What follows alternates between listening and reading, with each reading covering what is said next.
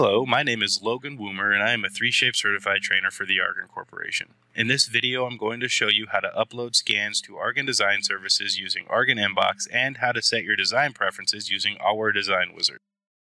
First, if you don't have Argen Inbox enabled, please reach out to your digital support rep to set everything up.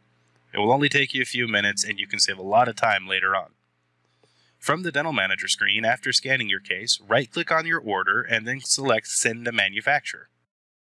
In the Send to Manufacturer screen, confirm that you've selected the correct order, then click Send in the lower right side of the window.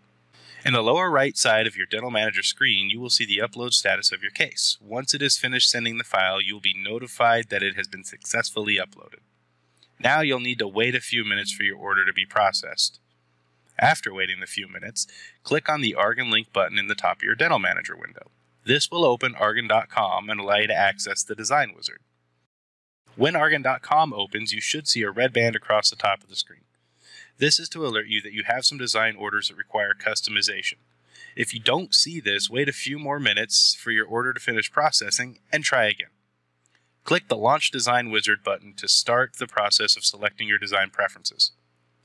In the Design Wizard, click on the icon for each preference you have. You don't need to worry about shade, indication, or material since you already took care of all that when you created your 3Shape order before scanning. Once you've selected all your preferences, click on Save Selections and Proceed. Clicking that button will take you to the Order Summary screen.